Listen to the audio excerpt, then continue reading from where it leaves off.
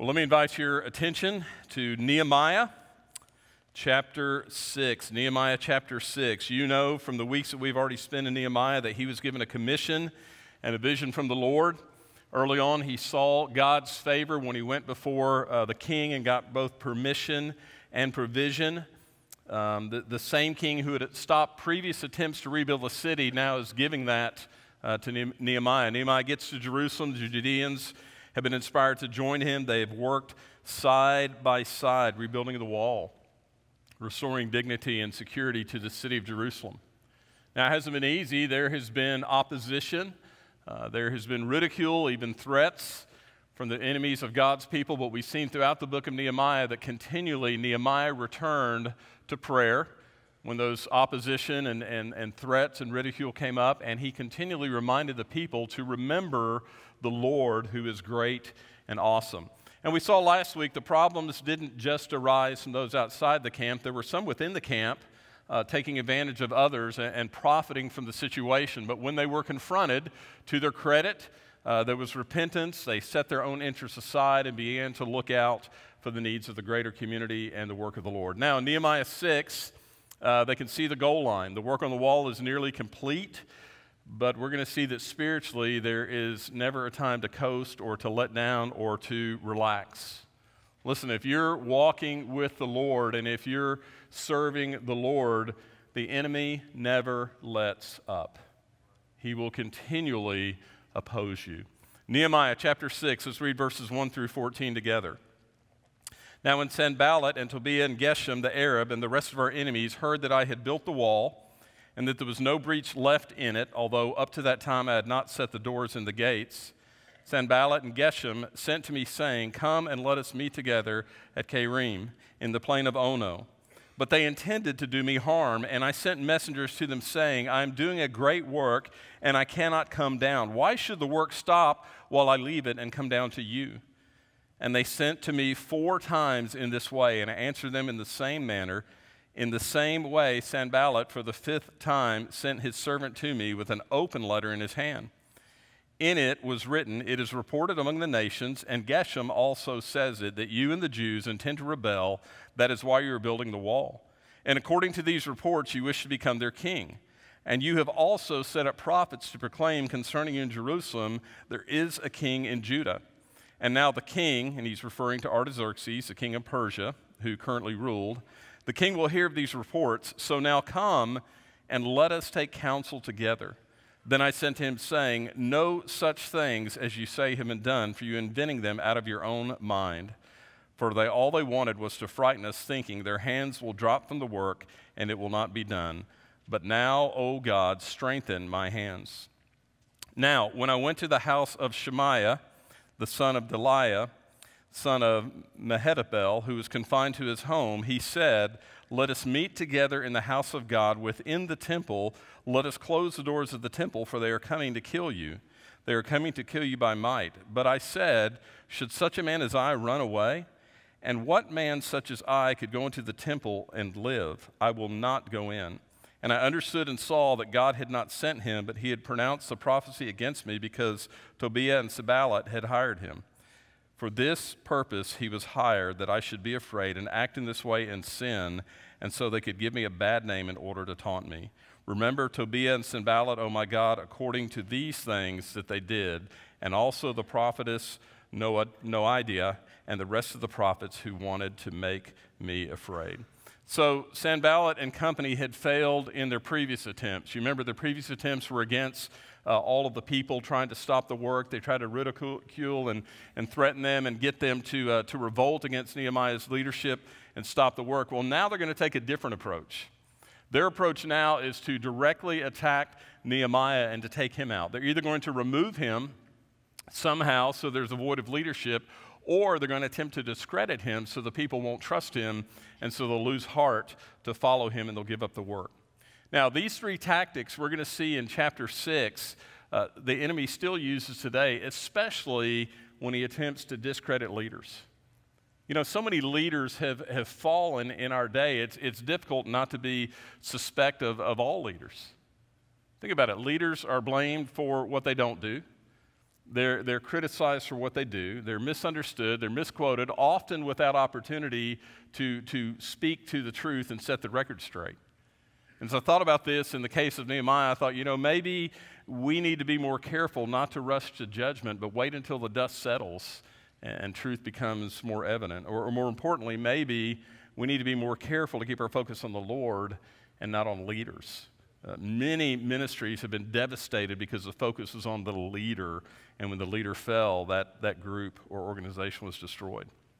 Now, I'll say this morning, this is not just about leaders within spiritual organizations. If you're a leader in your company or your organization, you know the tremendous pressures that come daily, the things that you face every day. Well, God's leaders like Nehemiah are not exempt, but I would say this morning, for every leader who faithfully serves in any organization where God has placed him, there's great reward.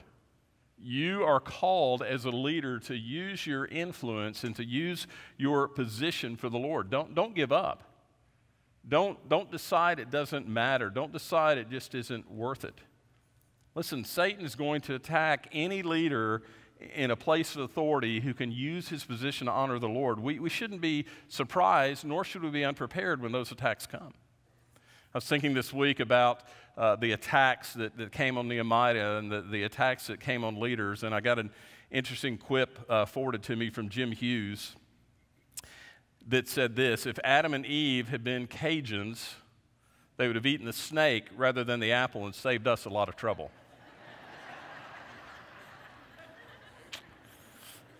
They didn't eat the snake. They weren't Cajuns. So we're still going to have trouble. Well, let's look at the three attacks. Number one, they simply sent the message in verse 2. I would summarize the message as this: why can't we be friends? Now, some of you, this is going to date me. Some of you, if you could imagine with me, it's like they sent him one of those musical cards, and when he opened the card, it was Smash Mouth singing, "Why can't we be friends?" That was their message to Nehemiah. What are they saying here? They said, look, let's meet together. The idea together makes it sound like a comfortable visit. Now, think about the fact they had opposed everything the Jews had done up to this point, and now it appears they're trying to play nice. Nehemiah, come on, let's talk about it. Let's be reasonable. Maybe we can make a truce. Maybe we can have peace. You notice it says they asked him to meet on the plains of Ono. That was 25 miles from Jerusalem. It's a hard day's journey, and it would put Nehemiah close to Sanballat's home province, Samaria. Well, why are they asking Nehemiah to come to them? Because they're trying to distract him. They're trying to disrupt the work. If they pull Nehemiah away from the work in Jerusalem, the work is not going to be completed. Now, I don't want to try to speak for other leaders, but I will tell you, distraction is a very regular tactic. In fact, for me, it's probably one of the biggest tactics Satan uses against me, just to get me distracted. There are a lot of things to do. There are good things to do, but they may not be the things that God told me to do. I'm going to tell you when my greatest points of distractions are, so that you can, those of you that pray for me can add this to your list. My greatest points of distraction come during study time and prayer time. Doesn't that make sense that Satan would do that? To distract, to keep me from the Word and to keep me from prayer. Well, they want to meet with Nehemiah. Maybe they're going to offer a compromise. Look, Nehemiah, if you'll stop building the wall, we're going to help you. You got people who need food. You have people who need to be settled in houses. You need protection. If you'll come meet with us, then maybe we can work something out. Listen, when you compromise with the devil, when you compromise with Satan, that always leads to defeat. To compromise, you have to give something up, and you're giving him ground. Once we have a direction from God, we have to carry the task to completion.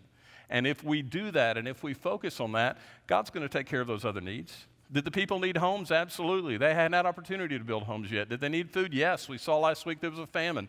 Did they need protection? Yes. The gates and doors were not hung yet. They needed all those things, but Nehemiah was trying to keep them focused on the main purpose that God had called them to. We love to quote Matthew 6:33. Seek first the kingdom of God and his righteousness, and all these things will be added to you. But do we believe it? If Nehemiah and the people would stay focused on God's things, God was going to take care of all the other needs that they have. Nehemiah knew that these men were trying to be helpful. He had no need to meet with them. The Jews had nothing in common with these men, and there was no basis for cooperation. Why would they even consider meeting and compromising, cooperating? Paul in 2 Corinthians chapter 6 and verse 14 gives us this admonition: don't be yoked together with unbelievers. For what do righteousness and wickedness have in common? What light can fellowship have with darkness? You know, we use that verse to talk about marriage or business alliances, and it's a good truth to consider. But the bottom line here is Paul is saying any close affiliation with unbelievers can lead a believer astray from pure devotion to Christ. And we need to be very cautious about that. Nehemiah suspected they were up to no good, foul play. Getting him away would stop the work. It would also give them opportunity to ambush him. But look at his response. He doesn't openly attack them or question their motives. He simply says, I can't leave. I can't leave. 4 times he says that. Now, these guys were sincere about wanting to meet with Nehemiah, and they were sincere about being helpful. Why didn't they come to Jerusalem? 4 times they asked him to meet, and 4 times he responds the same way. See, Nehemiah is discerning. He realizes what's up, but he's also determined. If it was wrong for him to leave the work the first time, then it was wrong for him to leave the work the 4th time. It was Nehemiah's conviction that God called him to this work. It was conviction that he was to stay on course and let nothing distract him until he completed the task. Listen, if we're going to avoid compromise, we're going to avoid being taken out by the evil one, we've got to have convictions. Satan's not going to give up and go away the first time that we rebuff him. He's going to attempt to wear us down. He doesn't leave you alone the first time that you stand against him. He's going to get you to question your decision. He's going to get you to rethink your stance. He's going to keep pecking away and pecking away and pecking away. Well, as we see here in chapter 6, when enough time is given, true motives are revealed. Since they couldn't get Nehemiah to come to a friendly meeting, they moved on to strategy number 2, down in verses 5 through 7 that we read a few moments ago. They said, hey, Nehemiah, we're here to help you, brother. Listen, man, we're trying to keep you out of trouble with the king. You know, listen to this, you know, people are saying you're plotting to revolt, that you're building the wall around the city so you can lead a revolt and you can be king. Now, Nehemiah, you don't want this report of what people are saying to get back to the king. So let's get together and let's figure out how to deal with this. Can I tell you, any leader, not just church leaders, any leader loves to hear the words, people are saying. Right? What do you do with that? People are saying. Here's what you do with that. You call it what it is. It's rumor and it's gossip. People are saying it's rumor and it's gossip. Listen, when there's a rumor, when there's gossip, here's 2 things that are always true. Number 1, when it's rumor and gossip, the source is not declared. And I'm not referring to current political events, okay? I'm just talking in general here. When it's rumor and gossip, the source is not, people are saying. They are saying. Who are they? Well, I can't tell you. Right? The second thing about rumor or gossip is it's usually exaggerated and inaccurate. Rumor or gossip is never intended to help. It's always going to hurt. These men weren't coming alongside Nehemiah. They weren't trying to help him. If you look back, it says that the letter was unsealed or the letter was open. If they were really trying to help Nehemiah and help him see this need, it wouldn't have been an unsealed letter. It was unsealed so that everyone could see it, so that the public could know what people were saying. And by the public knowing, they hoped to undermine Nehemiah's reputation and authority. Basically, the word was out on the street. You ever played the game Gossip? Right? The word was on the street. Can you imagine how convoluted this accusation got as it was spread? Look at Nehemiah's response. He wasn't going to waste time trying to defend baseless rumors. He simply said, you're making it up. You guys are crazy. You're just making this stuff up. And then he did what he always does, the only thing he can do, verse 9, he prayed, God, strengthen my hands. Well, this is a great opportunity to remind all of us to be careful about rumors and about gossip. I'm not saying this because there's anything currently going on, but we need to remember within the body of Christ, the greatest detriment to unity in the body is the tongue. We should ask a lot of questions before we even open our mouths. We should ask, is this necessary? Is it necessary for me to share this? Is it confidential? Do I have the right to share this? And with whom? God hates the sowing of discord among the body. And anytime you have concerns, you may hear something and be genuinely concerned that it might be true. What do? You go to the source, either the person you heard it from or the person about whom it was said, or if for some reason you can't do that, you go to leadership. You don't go to others who can't do anything more than you can but continue to spread the rumor. Maybe the most important question to ask when we hear information about what people are saying, maybe the most important question to ask is this true? If I don't know that it's true, I don't have any business repeating it.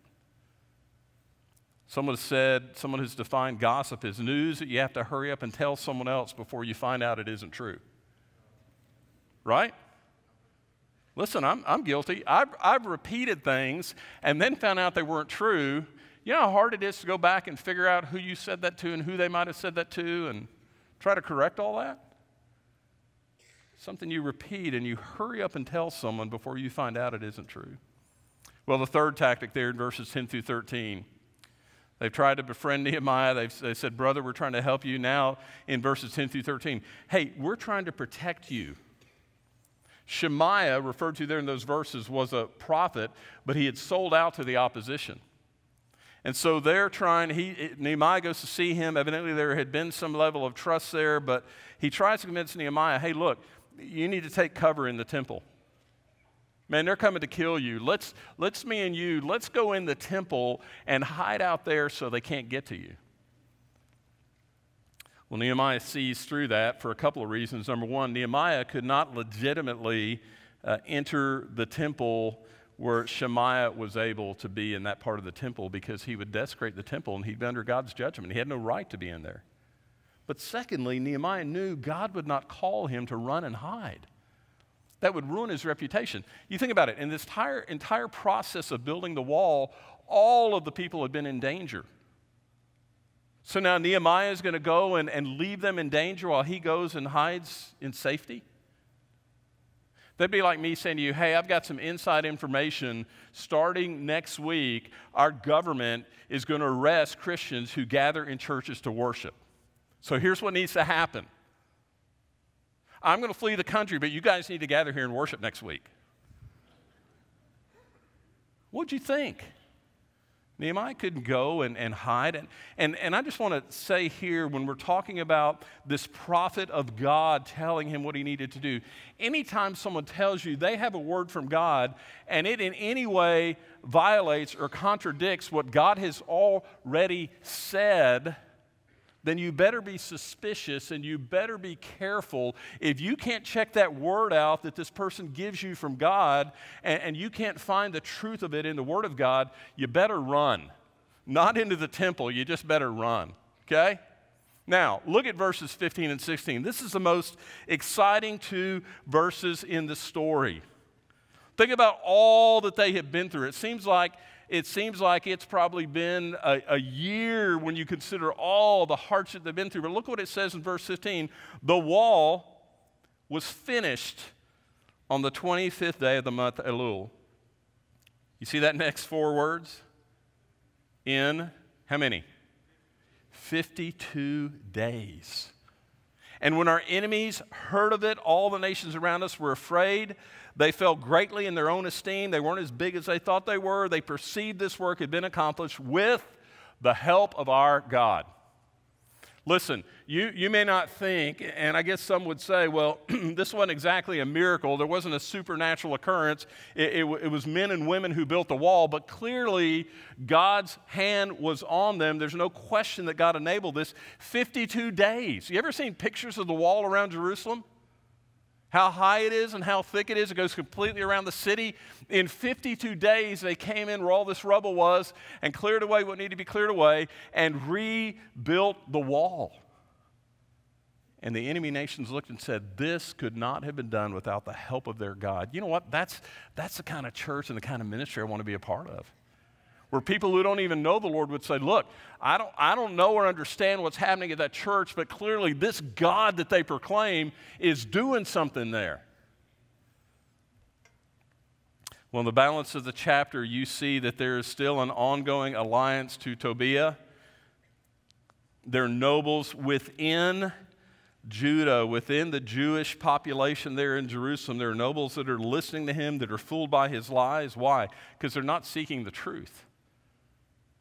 Listen, there are people within churches today, within every church today, that aren't there to seek the truth. Solomon in the 28th chapter of Proverbs said, those who forsake the law praise the wicked. That's what was happening here at the end of chapter 6 as they would go to Nehemiah and talk about what a wonderful man Tobiah was, and they would write letters back and forth and inform him of what was going on. There were some even within the assembly, if you will, that were not loyal. Well, in chapter 7, I'm going to be very brief on chapter 7. Basically, Nehemiah has to protect what's been accomplished. There is never a time to sit back and relax. Even when the task is completed, the wall is rebuilt, he still has to work to protect. You see that he sets the doors and gates in place. He appoints gatekeepers. He appoints guards. We can't ever rest. You remember that Peter in 1 Peter 5:8 said, be alert and of sober mind. Your enemy, the devil, prowls around like a roaring lion looking for someone to devour. Even when the task is completed, they still have to be on guard. And then what you see in chapter 7, these long list of people, the returns from the exile. Nehemiah is going to make sure the city is repopulated with God's people, with the Jews. And so they have these lists, and they had to prove their genealogy to get into the city. They had to prove that they were Jewish descendants in order to live in the city. And when I read that, I thought, I wonder how many of us can prove our spiritual genealogy to get in the city that God has prepared for those who belong to him. And then at the end of chapter 7, verses 70 through 72, you see an offering is taken, and that offering is taken for the temple. It's an act of worship. The people are so thankful for what God has done in restoring them that it's a huge offering, an act of worship for God's temple. Well, what do we learn in Nehemiah 6? First of all, God enables us to overcome opposition in order to achieve his purposes. But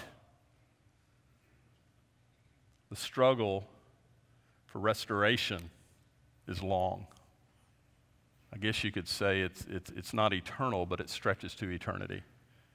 God is going to enable us to overcome opposition. God is going to enable us to be a part of restoring people in our culture who need to know him. But it's going to be a struggle. There's going to be opposition, and that struggle is going to be long. It's going to be basically for our lifetime.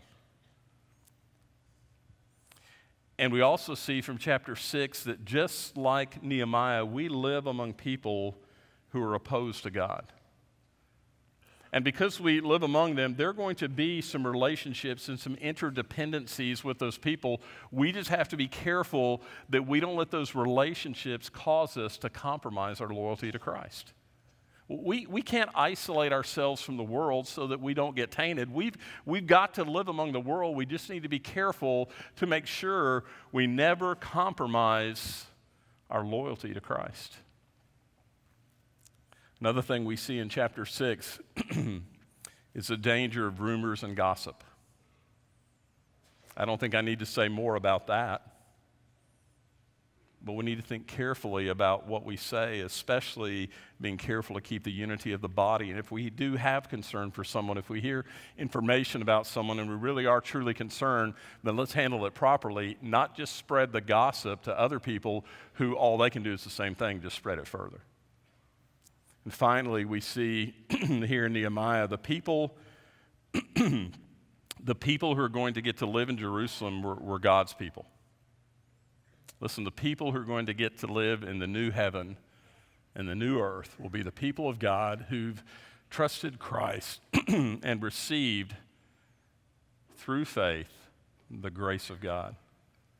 If you want to be a part of God's family and live in the new heaven and new earth that's coming when this earth is destroyed, then you've got to know that you have relationship with Christ. These people had to know that they were part of the Jewish family. You've got to know that you're part of God's family.